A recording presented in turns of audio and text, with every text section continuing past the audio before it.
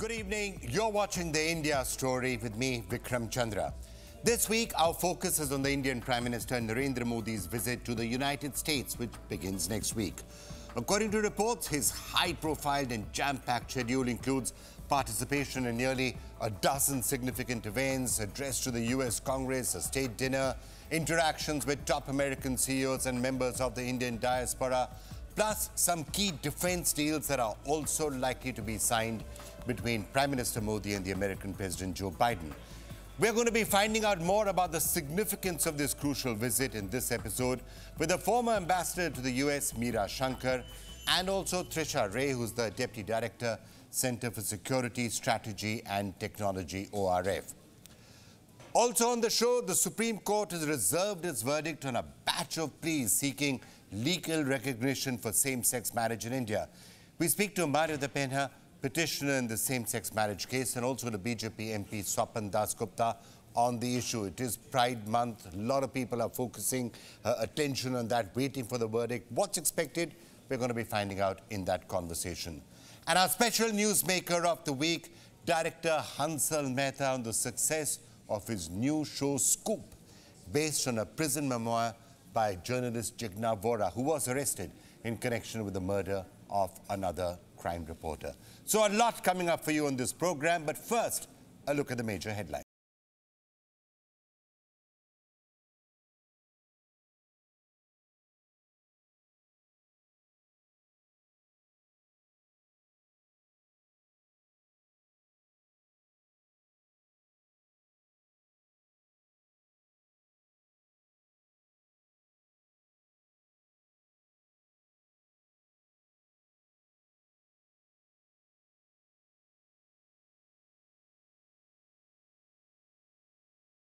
The UK-based leader of Khalistani organizations and the alleged handler of Amritpal Singh, Avtar Khanda, has died in London.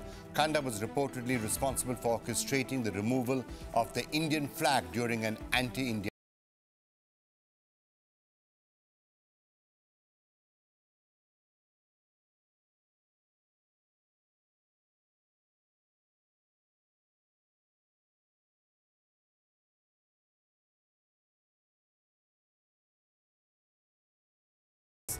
The Union Minister Rajiv Chandrasekhar termed the allegation as an outright lie.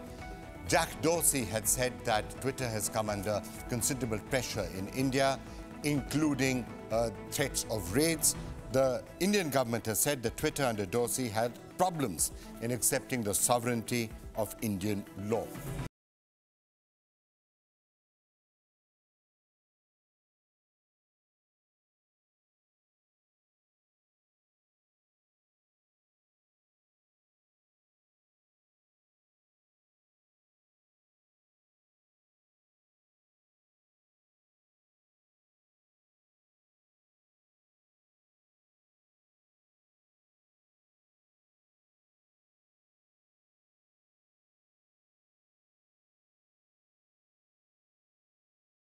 Now to the big story that we're going to be tracking for a while, the visit of Prime Minister Modi to the US and several path-breaking deals that may also be signed during that particular trip. Now, these visuals on your screen are from 8 years ago. They show a game-changing moment for the Indian military, especially the Air Force, when Prime Minister Modi and the then French President François Hollande announced the significant Rafale fighter jet deal in France. But are we set to witness an even bigger watershed moment for the Indian forces, the Indian Defence Ministry and Indian foreign policy next week?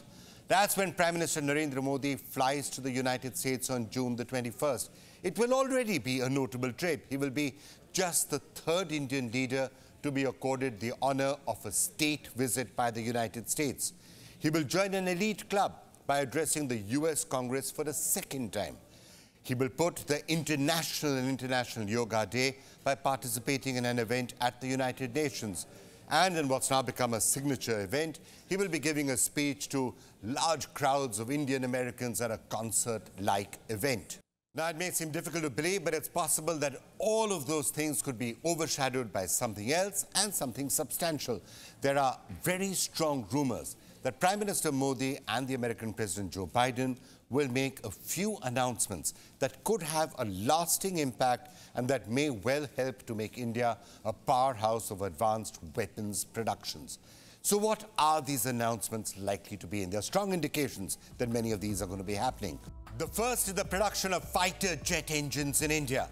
Hindustan Aeronautics Limited and General Electric are expected to sign a deal to make the F414 engine in India.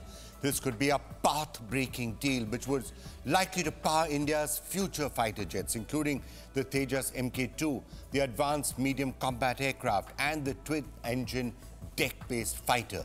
Future collaborations are expected to include making engines for warships. Next, the US has for a while been pressurizing India or pushing India or persuading India to buy advanced drones such as the MQ-9B Sea Guardian armed drones, also called the Predator in a different format. India could soon have the Predator, it could have the Sea Guardian, and this a deal which is expected to cost something like $3 billion may well come through on this particular trip.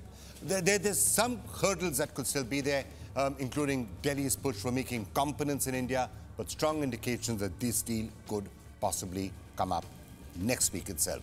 Another deal that is being spoken about: will the US chipmaker Micron invest a large sum of money, which could be as high as $10 billion in India, in a semiconductor fab? Talks for a facility in India are reportedly at the advanced stage, and there is some talk that this could be coming through next week as well. And this is also significant because there's been some question as to what's happening between Micron and its investments in China. Some talk about blacklisting. Of course, that controversy in China is playing itself out, but will Micron be making a major bet on India? We'll wait to see. And also there's been talk about the Indian and the US NSAs talking about kick-starting quantum coordination mechanisms with the signing of a MOU on semiconductors and also on quantum computing. So all of that likely to come up. Now, the Biden government may also be trying to convince the Indian delegation to buy the FA-18 Super Hornet fighter jets for the Indian Navy. Now, this, of course, has been on for a while, those particular conversations. Clearly, I don't think it's at an advanced stage and unlikely to happen next week, but that discussion could come up. The entire Make in India program, of course, is expected to expand in the coming years to include combat vehicles, howitzers, ordnance, and a number of other weapons platforms. Now, let's just give you a little bit of perspective on all of this.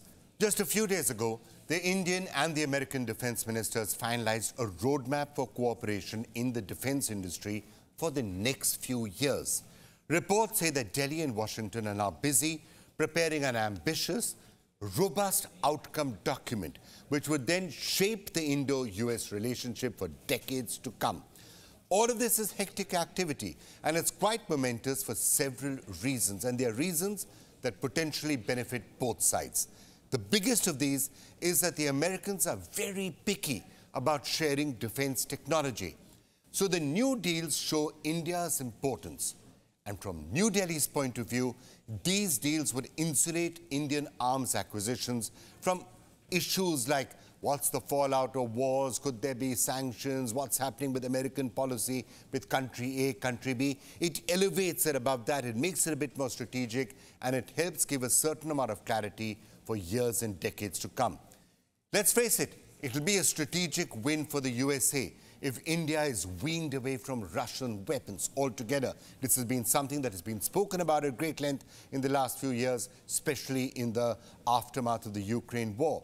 From an Indian point of view, domestic manufacturing would benefit from American technology. The transfer of advanced technology would help India to counter China. And then that in turn also does help America. If India is self-sufficient, if India becomes a military powerhouse, it relieves pressure on America also, because then India can take charge of security in this part of the world, take care of security in the Indian Ocean, on the borders, on the western side of China. This is therefore a win-win for both sides. Economically, it's an economic boost for India because creation of weapons infrastructure in India, all those defense PSUs will do well, export revenues could kick in going forward. So that's the big picture. That's why there's a high amount of interest in this. That's why interests are broadly aligned. And that's why next week you could actually expect a lot of forward direction, concrete deals actually being struck. Now, none of this is new. For a period of time, India and America have been building up their relations. The military relationship between India and the US has been steadily growing stronger in recent years. And let me now just give you a little bit of the backdrop. All of this began in earnest with the signing of the framework for US-India defense relationship in 2005, and then, of course, with the civil nuclear deal. That nuclear deal, the signing of the nuclear deal, enabled all of this to happen. It enabled the Americans and the Indians to start working together in areas of defense and in areas of high technology. Then, in 2012, the Defense Technologies and Trade Initiative, or the DTII, was announced. This was launched in 2012 to facilitate the development of defense technology by reducing bureaucratic processes and legal requirements. 4 years later, India got the unique major defense partner status, and also something called LEMOA was signed. LEMOA, or the Logistics Exchange Memorandum of Agreement, it is something which the US normally only signs with close allies for greater synergy and for strengthening military ties. It essentially allows either party or either side to take advantage of logistics. You can just have an American ship coming to an Indian port and refueling itself, or the other way around. So that was another major framework agreement that was actually signed. In 2018, India was added to the Strategic Trade Authorization 1 list, and also something called COMCASA was inked. This, the Communication Compatibility and Security Agreement, is one of the 4 foundational agreements that the Americans sign with close partners, and this is to facilitate the sale of high-end technology. And in 2020, the Basic Exchange and Cooperation Agreement was done. Last year, the Initiative on Critical and Emerging Technologies, or ICET, was announced. Now, next week, the India-US Defense Acceleration Ecosystem, or Indus-X, will also be joined by the US IBC. So all of these are major agreements that are going to be in place. So what does this add up to? Obviously, there's been a considerable and a massive and a major transformation in ties between India and the United States, especially when it comes to technology and when it comes to areas like defense. But as always, you could say that the glass is half full. At the end of the day, military trade between India and the United States has seen a meteoric rise in recent years. In 2008, it was nearly zero. But very soon, total weapons purchases by India from the United States are expected to hit $25 billion, 2 lakh crore rupees. Now, these have included a wide range of platforms: Apache attack helicopters, Chinook choppers, M777 howitzer guns, P-8I surveillance aircraft, the C-130J and C-17 transport planes, and so on and so forth. But on the other hand, people could say, yeah, well, but New Delhi and Washington still don't have a jointly developed weapon system which can symbolize this relationship, like the very deadly BrahMos missile which was developed jointly by India and Russia. That's the sort of a thing perhaps we should move towards. So in such a situation, the recent agreements and the talks between New Delhi and Washington and Prime Minister Modi's expected announcements next week are much needed positive steps. And it's not as if India is the only needy partner in this relationship. Both sides, as I've been telling you, stand to gain a lot if it works out, and it works out successfully. And for more on this, I'm now being joined by Meera Shankar, the former Indian ambassador to the United States. Madam Ambassador, it's a pleasure talking to you, and I'm sure it must be heartening for you to see the depth of engagement and relationships that now seem to be rolling out between India and the United States, and presumably something that is going to see a massive acceleration next week as well. How do you see this visit of Prime Minister Modi and all the atmospherics that we're hearing about around this particular visit? Well, I think it's an important visit because there have been some differences over Ukraine and therefore, some doubts in certain quarters about the relationship. But the relationship is very solid because there is an increasing convergence of strategic interests. and also economic interests in the Asia-Pacific region in particular.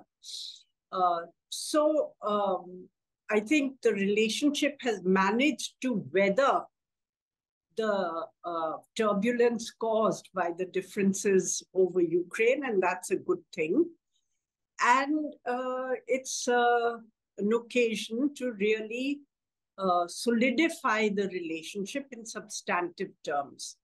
You know, we have been talking about cooperation in the field of defense through the Defense Technology and Trade Initiative, not just for purchasing weapons, but also for joint research, joint development, joint production. But it really didn't take off. It was confined to some pilot projects. Now you have two different things which have happened. One is that the Quad has become a much closer knit grouping, which has been meeting at the highest level, at the summit level. And it has, while it's not strictly a military grouping, it actually has identified several strategic sectors for cooperation, including critical and emerging technologies, resilient supply chains. So, you know, we've just been looking at what are some of the specific deals that could be signed, as that Micron deal, of course, the jet engine deal, which could be the big one, the question of drones, quantum computing. This could be some of the actual deliverables, if you like, from the trip. But on the symbolism part, it seems to be quite a warm embrace. The United States extending a state visit of this time. I think the Prime Minister is only going to become one of the third or a very small number of world leaders to actually address a joint session of the U.S. Congress twice.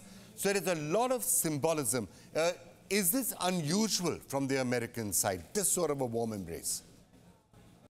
Yes, I think that this kind of symbolism was also extended to Manmohan Singh after the Indo-US nuclear deal, which was seen as a path-breaking initiative, which enabled the two countries to overcome their differences on an issue which had clouded the relationship and prevented it from reaching its full potential. Of course, it also opened up the possibility for India to import natural uranium fuel for its civil nuclear power plants, and in a sense integrated India into the international system, perhaps not as far as we would have liked, because we would have liked to be treated on par with the 5 nuclear weapon states. But somewhere in between, we were integrated into the international system. So I think that was a special gesture. And this now is certainly a special gesture, particularly given the fact that in the recent past, there have been different points of view on Ukraine flowing from our own strategic imperatives and perspectives. Well, Ambassador Shankar, we've been listening to a lot of the positives, of course, and talking about the positives, but there are also irritants and the downside. One, obviously, the Americans would have wanted to see a lot more from India on the question of Russia and Ukraine, although they seem to have agreed to disagree on those questions. And then there's also the possibility that those issues will come up, which India obviously hates, countries talking to it about things like human rights or democracy, or is democracy under threat under India? What did Jack Dorsey just say? So, you know, bad timing just ahead of a trip like this. So do you think some of those irritants will come up in this visit, or are they going to be papered over and pushed under the carpet and buried right now in light of all the major positive activity that will be taking place? Well, let me say that I think the Biden administration has tiptoed around these issues in a sense, because their assessment has been that Prime Minister Modi is a strong leader, and that the converging strategic imperatives override some of these other concerns. But they do raise these issues in private conversations. So it's one of those issues, strengthening the relationship with India on which there is a bipartisan consensus. When this whole issue of Ukraine was being debated in the U.S. Congress and India's, why is India not with us on this and so on, and concern was expressed over it, then I think many members also made the point that the US should do more to provide India the equipment and technology it needs for its defense, to wean it away from Russia or to reduce its dependence on Russia. And I think that there has been an acceptance, grudging or otherwise, of the fact that India has very solid reasons for, wanting to keep Russia on board. All right, Ambassador Meena Shankar, thank you so much for joining us. Rather clear exposition of what we should expect next week. Now, you're going to hear a lot of talk, of course, about the atmospherics of Prime Minister Modi's visit and also those defense and other deals. But there's something else that could be happening next week that we would like to draw your attention to and keep an eye on it. And that is possible movement forward in the areas of high technology, discussions around it, perhaps even some signing of deals around it. That is something else that you should not lose sight of in all the excitement over defense deals. Joining me now to discuss that in more detail, Trisha Ray, Deputy Director, Center for Security, Strategy and Technology at the Observer Research Foundation. Trisha, thank you so much for joining us. Look, there's going to be a lot of talk about defense and other things when Prime Minister Modi is in the United States. But technology, digital technology, emerging technology, quantum computing, for example, are those some of the areas where you also think there's going to be a lot of forward movement? Yes, certainly. So digital and emerging technologies are somewhat of a sunrise area in the US-India partnership. And there are a couple of reasons for that. One is that right now, India is one of the few emerging economies that still has a very positive growth outlook. So India is a promising market for a lot of, say, US companies, as well as global tech companies who want to continue growing. The other is that India has a burgeoning Digital India initiative, including things like digital public infrastructure that the rest of the world is also looking to emulate now. So not just in terms of markets, but in terms of India's own tech exports, there's a lot of promise for cooperation between US and India.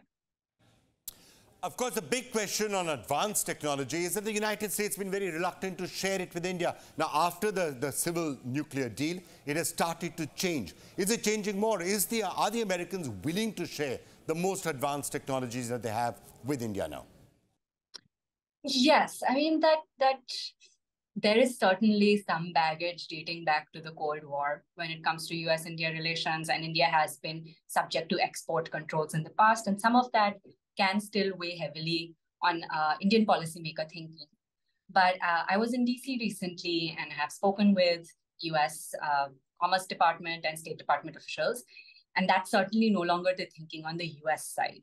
So they are looking to India as a promising partner in some of that friend-shoring initiatives. So reshoring their own supply chains to partners that they trust, and India is cited as a trusted partner. So semiconductors, in which US and India recently signed an MOU, is one such area. This is a sensitive technology that they've already linked to national security interests, and they want to partner with India on this. Are there any other areas where you think there could be some sort of a breakthrough in the near future? Now, we hear so much spoken about AI, of course, but there are other potential areas where the Chinese have a very clear edge over both the United States and India, and therefore some sort of collaboration and cooperation would make sense. Rare earth, of course, comes to mind. Batteries, electric vehicles and battery technology. China, for example, has, I think, a share more than the rest of the world put together. So are those the sort of areas where you think, and perhaps any other area that catches your attention, where the Indians and the Americans can work together to counter the Chinese? No, rare earths is certainly an interesting one. The challenge, of course, is that in India, this is entirely public sector controlled, and Indian production of rare earths is really way below the threshold that we can be producing at. It could be an area of cooperation if the US chooses to invest in some of this. But yes, green tech is definitely something that could become an area of cooperation. So currently, China is the largest exporter of lithium-ion batteries. And India is one of the largest importers in the world of such batteries. And last year, the government made a really big push for electric vehicle adoption in the country. Where will these batteries come from? That's certainly a question that the US and India could think together upon. But the first step really required on the US-India side is a shared understanding of what the risks really are on relying on just China for these batteries, because China hasn't weaponized these supply chains yet as it has in other areas. Yes, of course, China could weaponize it. China probably will weaponize it. And talking about weaponizing, last question to you. On this entire question of defense and the sharing of sensitive and critical defense technology, because I think the US seems to have finally woken up to a very important fact that if we can empower a range of partners in the Indo-Pacific, then we don't have to take the entire burden on ourselves. Now, that seems to be the thinking in the United States. So do you feel the US is now prepared to share just about any advanced technologies with countries like India, or are we not yet at that stage? Because somebody will say India is not a formal ally, it's not a treaty partner, so there are certain things that we should not yet share with India. Well, yes, that's a tricky question. I mean, India, yes, it's a rising trusted partner, but we're not, for example, the Five Eyes. We're not at that level of trust that is also backed by institutional arrangements that bring the two countries closer together. Again, I believe that the US does see India as a critical part of this security architecture that it is building in the Indo-Pacific. But defense cooperation, aside from, say, some of these production deals that are being signed between the two countries, still has a ways to go. But as I said, aside from China, India is the largest power in the Indo-Pacific. So this is a natural closeness that is bound to come in the coming years. Trisha Ray from the URF, thank you so much for joining us with that important perspective. Let's move on now to our regular segment, a look at how the foreign media has been covering some of the top news stories coming out of India. The Economist had a lot, of course, on India-American relationships and what's going to be happening when Prime Minister Modi goes there, but also a big article in The Economist on how India has overtaken China as the country with the largest diaspora in the world. With approximately 18 million individuals, the Indian diaspora has experienced notable achievements, says The Economist. The Chinese diaspora has encountered suspicion in certain cases. Well, obviously, the foreign media piece that got the most amount of attention, including back in India, was the American YouTube channel Breaking Points in its interview with Jack Dorsey, which of course is where the Twitter co-founder Jack Dorsey accused the Indian government of censorship and making threats during his time as CEO. He said that India had made multiple requests concerning the 2021 farmers' protests and had made threats to shut down Twitter and conduct raids. As I told you earlier in the program, the Indian government did respond very strongly to that particular interview, saying that these statements were outright lies. Meanwhile, Human Rights Watch, and there was a joint report by Human Rights Watch and the Internet Freedom Foundation, which drew some attention to the negative consequences of internet shutdowns in India, and it said it does particularly affect the rights of impoverished and marginalized individuals. All right, let's move on to our next big story. June is Pride Month, and across the world there have been celebrations to recognize all those who identify as LGBTQ and their allies. In India as well, Pride Month serves as an occasion to talk about the ongoing fight for equality, basic rights, and of course the question of dignity. And this time, there's a lot being spoken about what is happening in the judiciary, what's happening legally, and on the question of rights for people of the LGBTQ community. Now, of course, there's a lot that's been happening in recent years and recent months. In 2018, of course, a landmark judgment, the Supreme Court struck down that 19th century law that had criminalized homosexuality in India. In a unanimous verdict, the Supreme Court's 5-judge bench scrapped Section 377, which the then Chief Justice Deepak Mishra described as irrational, indefensible, and manifestly arbitrary. Almost 5 years later, in April this year, the Supreme Court began hearing several petitions seeking the legalization of same-sex marriage in India. Over the course of the 10-day hearing, the petitioners argued for the inclusion of societal recognition and equal legal rights for same-sex couples in marriage. They emphasized that same-sex couples should have equal rights in financial, medical, adoption, and surrogacy matters. I am not able to nominate my partner for life insurance. Now, these are not theoretical issues. This is our life. Right? So therefore we say marriage, because that is the notion, not only for society, but that is the notion that the legal framework, which is premised on common law, understand and takes within its fold. So therefore, my lords, respectfully, therefore the problem is that anything short of that, if it is a civil union, so this correspondence will now start, my lord. However, the centre and some other petitioners opposed this stance, asserting that the question of marriage is a little bit more complicated. It's intricately connected to religious and cultural norms. It falls under the purview, for example, of personal laws of various religions. It says that the definition of marriage and the fundamental right to marry and the constitutional and legal implications of same-sex marriage were all questions that need to be thought about a little bit more. And all of this is, of course, extensively discussed during the proceedings. Now, that particular verdict is being written as we speak. The verdict in the case was reserved by the Supreme Court, and lots of other things came up. The Supreme Court did make some broadly sympathetic remarks, especially at the beginning, but also stated it cannot anticipate how Parliament would respond to the entire issue, and the entire question of where legislative power ends and where judicial power begins. All of that also became something that came up. So therefore, that particular verdict at the moment has been reserved by the Supreme Court. For Hindus, it is a sacrament.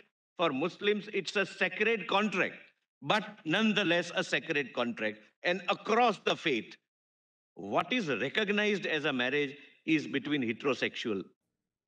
So is there at all a meeting point in all of those arguments and debates and discussions that we actually had? We are, of course, waiting for the Supreme Court's verdict, but perhaps it's time to step back a little bit and see what could actually be there in the verdict. Could there, for example, be a win-win situation in whatever the Supreme Court says that keeps all sides relatively happy? So now the temperatures have cooled a little bit. Let's try and have that actual discussion. Joining me now, Mario De Pena, who's one of the petitioners in the same-sex marriage case. Mario, great to be talking to you. It is, of course, Pride Month, so this entire question is coming up. The Supreme Court's reserved its verdict while you and the other petitioners wait for that verdict to come out. What is your thinking? What are you actually expecting could happen now? Well, we're all hoping, Vikram, thank you for having me on the show. We're all hoping for a positive outcome of some kind. That outcome can be anything from a simple declaration that marriage is a fundamental right for all Indians, or it could be something more substantial where the learned judges, wade into all the rights that married couples are given in this country, and they may make an intervention to say that these are the rights that queer people also should have. We're hoping for something on that range. I think the judges have been extremely fair to both sides in the hearings in the Supreme Court. And as activists, of course, we have nothing but hope. Right, Maribel, at this point, I guess everyone sits and looks at what is the body language, what's likely to come out. A lot of what is said in court often does not go into the actual judgment. So what's in the actual judgment is not something we'll know until it is delivered. But when you take a look at some of what is being discussed around the entire question, obviously there seems to be a certain amount of sympathy on questions like dignity and respect and how people should be treated in a sensitive manner. Other questions are around what can happen technically, what should be left to Parliament, what happens to the specific nitty-gritties of succession and adoption, and what happens legally to that, and what the Supreme Court can say. So what are you expecting out of this? Is it basically the question of respect that should somehow be addressed? Yes, absolutely, because it's always been a question of dignity for the community. You know, very often people, you know, there was a discussion at some point between the Chief Justice and the Solicitor General, and they were thinking about some, you know, giving some kinds of rights, perhaps in terms of pensions, gratuities, and they were trying to explore to what extent the government could step in.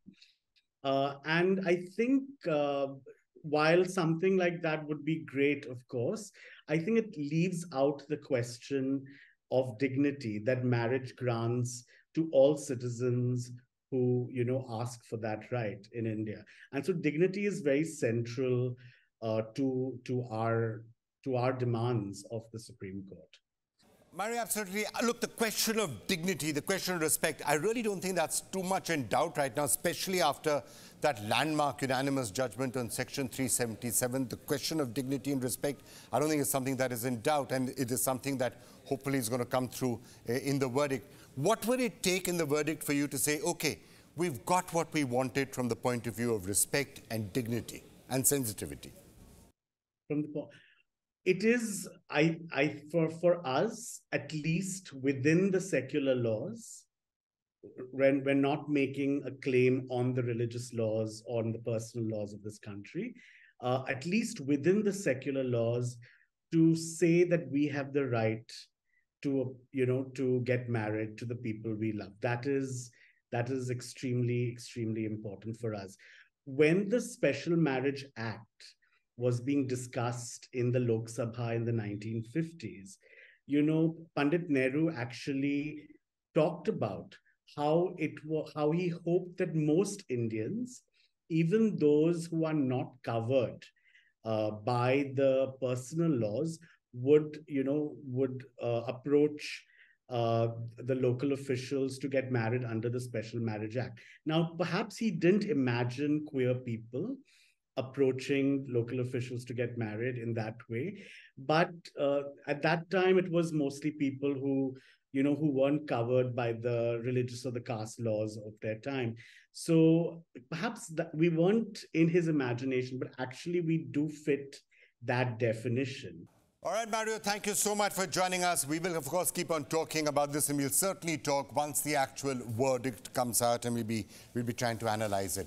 Let's get a slightly different perspective on all of this. It's a great pleasure now to be joined by Swapan Dasgupta, who's been writing extensively on this entire question of same-sex marriage. He's also, of course, a senior BJP leader. Swapan, thanks so much for joining us. We're, of course, waiting for that Supreme Court judgment and for that verdict to be delivered, presumably being written right now. Many people are saying it could be a landmark judgment one way or the other. What's your own thought process? What's your expectation on this verdict? Well, initially, I was under the apprehension that we would probably have a judgment which is so radical that it'll be difficult for society to digest. And that stemmed from some of the initial remarks made by the Chief Justice about, you know, gender, etc., about not being... You're talking about the time where he said there's no absolute man or absolute woman. That's what you're referring to. Exactly, you know. So gender is not determined by birth, is what he said. You know, quite radical stuff like that. And well, subsequently, I think things have been brought to a more even keel. Now, there are various issues which really have to be decided. The first one, which to me is very, very important, is that legislation, that enactment of the extension of marriage to the same-sex couples necessarily involves a redefinition of the very notion of marriage itself. It's a dramatic, it's not an insignificant modification, it changes the fundamental concept of it. Now, whether such a reinterpretation can be effected by the courts, or it needs a wider forum, notably Parliament, to discuss. Now, you can well say, why has Parliament been evading its responsibility? And I think that's a very fair question to ask. Because on the question of the decriminalization of homosexual relations, for example, 377 of the Penal Code, I believe it was Parliament which should have decriminalized it. But Parliament refused to get into that debate and allowed it to go to the courts and allowed a court judgment to set the tone. Now, are we going to see such a thing happening again here? So I think, but the point is that the demand for same-sex marriage has actually not come in any significant way from the ground. There have been some small activist groups and concerned individuals who've done it, but there's been no real stirring on the ground, unlike the question of 377 and the question of decriminalization of homosexuality. This has not happened. So we are caught in this thing. Are we imposing a minute agenda on society?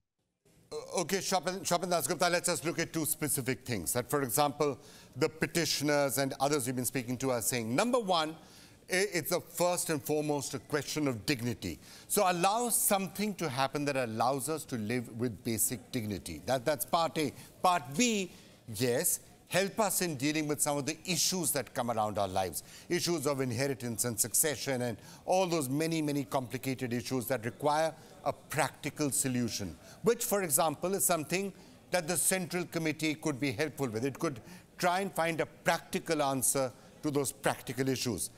But if the judgment comes which says, give these particular communities a certain sense of dignity to people who want to be in some sort of a union and want to live in a union with dignity, would there be a problem with that? No, I have no problem with that. As I said, a civil partnership, anything which says that these are we shall treat these two individuals as an item, as a couple, whatever you want to call, you can use any. How about spouse? Any sort of terms for it. But the important thing is marriage. You know, the definition, whether we should call it a marriage. You can call it a civil partnership. You can call it a partnership. I have absolutely. And the question of dignity, I believe, is right. They deserve that. That's a particular lifestyle they've chosen. That's a life choice they've made. And they deserve to be respected for that because they made it consciously. Now, whether the rest of society agrees with them, we cannot outlaw prejudice. You understand that. So there will be prejudice, but at least there'll be no prejudice. But that prejudice will be tempered by the fact that at least there has been some recognition that this is a legitimate union. So you're saying that there should be a judgment that actually makes everybody happy by allowing same-sex unions to be there with dignity. Just don't call it a marriage is what you're saying. Call them spouse or something else, and that you feel would be okay. Is that what you're saying? Let's not go the whole hog for the moment. Because I think you need a wider consultation in society. You need to look at all the implications there is. And you've got to realize that India is also a deeply conservative society where you've got to go at things in phases. That the most radical elements of society cannot set the tone. That's really all I'm going to say. Exercise cautious, be circumspect in what you're doing. Keep in mind the dignity of individuals, but keep in mind the sensitivities of society also. All right, Shobhan Dasgupta, thank you so much for being with us. We will, of course, wait for that verdict and then analyze it in some detail once it actually happens. And finally, let's now move to our newsmaker tonight. And he is someone who's done it yet again after delivering one of the most successful shows on the Indian OTT platforms only 3 years ago. Acclaimed director Hansal Mehta is back with his latest series, Scoop, which has quickly become one of the most talked about shows. Scoop, which is trending since its release, essentially centers around the real-life story of a Mumbai-based crime reporter who was arrested for the murder of a fellow journalist. And Hansal Mehta now joins us right here on this program. Hansal, thanks so much for joining us. Great to have you with us. Hansal, I can't go anywhere. I can't go for a dinner. I can't come to the studio. I can't talk to anybody without them telling me, have you seen Scoop yet? And you must watch it. So that's the good news for you. So you've done it again. How are you judging the response to Scoop? It's quite overwhelming, Vikram. Thank you for having me on your show. Yeah, it is. It's quite overwhelming. Particularly given that there was no attempt to replicate the success or the style of Scam 1992. Otherwise there's a temptation that you sort of repeat yourself, having seen success in one thing. So in that sense, it feels, that a vindication of your belief that a good story will find its audience. Hansal, one thing that's common to both Scam and Scoop, and also to a couple of films that you've made, you seem to believe, and perhaps correctly so, that the most interesting stories are fictionalized accounts of real-life stories that have actually happened. So it's not a writer's imagination. All of this has actually happened. Now let's tell that story, fictionalize that a little bit, dramatize that a little bit, but tell a real story. Yeah, I believe that one of the things, since I made Shahid, in fact, since I made one of my first films, Dil Pe Mat Liya, I believe that my calling as a storyteller, as a filmmaker, is to chronicle our times, and so that through these stories, I'm trying to chronicle our times through the stories of people who otherwise would be marginalized. Because history is only about leaders, about conquests, about kings and princes and queens. So I'm trying to tell the stories of our times, capture them on this medium, through the stories of regular people like all of us, and to tell you how these times have affected the ordinary man. The media, the trial by media, judgment because of the media trial, and how the judiciary and various things have affected our lives today. Samantha, one of the most interesting things about telling stories that are based on real life is who is a hero, who is a villain, who is a good person, who is a bad person. Now, sometimes in real life, they're actually shades of grey. Harshad Mehta and Scam 92, obviously there were shades of grey and what he did. But even if you're a portrayal of this particular situation, there were some shades of grey. Was she too busy with her career, not focusing enough on the kids? Things like that. How do you show those shades of grey? Yeah, I think there are shades of grey in all of us. And I think that fascinates me, that we are all imperfect. And because we are imperfect, we are human. So, it's a lot about the human condition, about, not one-dimensional characters. That journalists,